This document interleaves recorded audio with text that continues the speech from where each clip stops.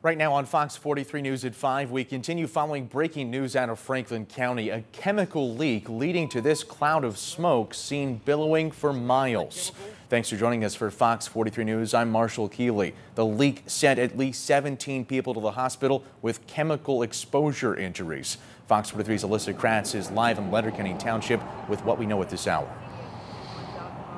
Marshall, good evening. Yeah, we are here at the Alex C. Ferguson Company, also known as AFCO. This is where that asset leak happened around 9:30 this morning, and it's just within the last half hour that emergency crews have left the scene, and we've been able to get a little bit closer to the facility. Now, we know AFCO is a company that makes industrial cleaners, which are used in the food service industry. Now, we're told that 2 people were admitted to the ICU at Wellspan Chambersburg.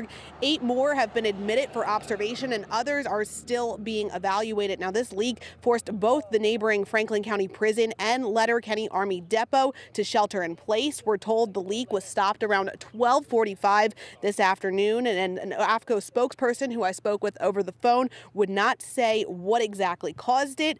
And like I said, crews again wrapping up here in the last half hour, but we did learn a little bit about what they were doing earlier this afternoon.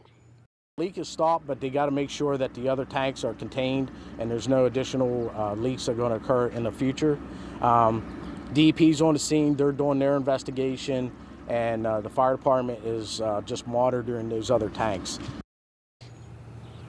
Now, there is no immediate threat to the public, according to those who we spoke with here on scene. There never really was. Those shelter-in-place orders were put in place, again, more out of precaution. They were lifted around 12:45, and OSHA is now investigating.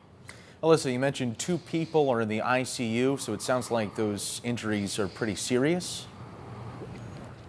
Yeah, Marshall. So we learned that what was leaked was a mixture of chemicals. It was nitric acid, phosphoric acid, water, and dye. Basically, what these employees were doing, they were trying to make something called pony acid. When I looked that up, we found a data safety sheet from the Pennsylvania Department of Environmental Protection. They say it's something that can cause severe skin burns as well as eye damage. But again, we're still learning to hear what exact injuries were sustained in this incident. Marshall.